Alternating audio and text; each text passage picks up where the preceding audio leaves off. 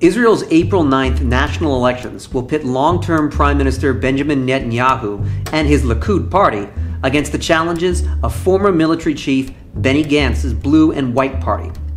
But the proportional nature of Israel's poll will make the results messy, and in a divided Israel, the results are likely to be narrow. Yet no matter who wins, Israel's political center has firmly moved to an increasingly nationalist place. The erosion of the old political order is giving way to an Israel where the old left, who wished to trade occupied Palestinian land for peace with the Arab and Muslim world, is weaker than ever. On April 10th, it's the 40th anniversary of the Taiwan Relations Act. The anniversary will be a chance for senior U.S. officials to visit Taiwan and highlight the growing potential of a Chinese-U.S. escalation over the country, which Beijing considers a rogue province. That'll top off other developments in the area after Chinese fighter jets slipped into Taiwanese airspace recently. As this cornerstone legislation that binds America to Taiwan's independence hits its fourth decade, we'll be keeping an eye out for how this long-standing conflict plays out.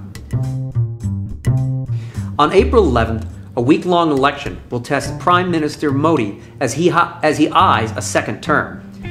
Investors will want to watch to see whether Modi can replicate his magic. India's $2.6 trillion economy is rapidly expanding, but has failed to produce the millions of jobs Modi promised under his Make It in India campaign. And if the arguments of an unwieldy opposition alliance led by the Indian National Congress actually resonate, we could see a return to the old coalition era of government. Such a turn would complicate the already challenging task of advancing economic reforms.